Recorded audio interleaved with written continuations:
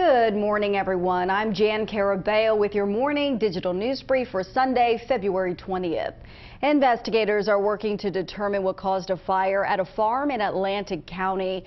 Crews responded to that scene at Hidden View Farms in Egg Harbor City just after 11 o'clock Saturday night. The fire captain is expected to give more details later today. Jonathan Wisniewski, the former principal of Primos Elementary in Delaware County, is behind bars, facing multiple child sexual assault charges today.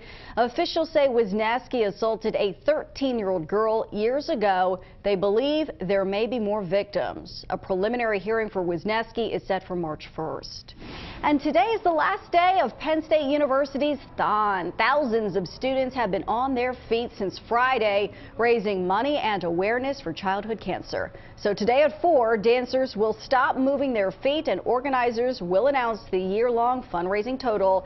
This is Thon's 50th year. More than $190 million have been raised to date. Now to the Eyewitness Weather Forecast with meteorologist Tammy Sousa. Hi, Tammy. Well, hello, Jan. They're about to stop, and the weather's about to get spectacular for them by tomorrow. What we're tracking is a sunny and cool day today. We'll be right around 40 degrees. That's a little below average, but plenty of sunshine out there, much less breezy as well. A beautiful but warm holiday tomorrow. We're going to be looking at the upper 50s. We're looking at more 60s this week, Tuesday and Wednesday, but they do come with a chance of rain.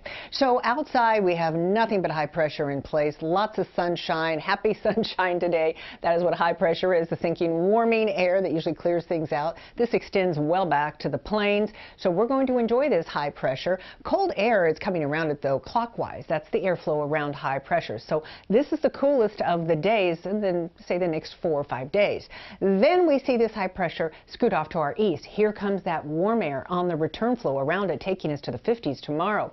You notice there's also a warm front creeping in off to the west. This launches north of us, so the next storm system places us in the warm sector. This is the rain we'll see Tuesday, and we are going to be in the 60s. Wednesday, we are still in the warm sector, maybe a shower in the morning, then cloudy, but we'll be in the 60s on Wednesday. Then the front lays down on top of us. We could see a rain-snow mix early on Thursday, and then again late as this system passes by on the front. And on Friday, right now, it looks like rain, but we're keeping an eye on the possibility of there being sleet or snow as well. Rain chances this week, none for today and tomorrow, but look at Tuesday, Wednesday, Thursday, Friday. This is your official umbrella alert. 40, that will be your high today. Sunny and cooler, a little less breezy, so it should be pleasant out there. No snow squalls today.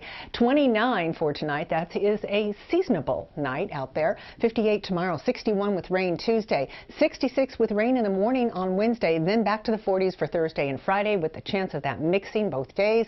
And then only 35 on Saturday. Another bitter blast headed our way. Jan? All right, Tammy, thank you. And remember, you can always get the latest news and weather headlines right here on CBSPhilly.com. I'm Jan Carabeo. Have a great day.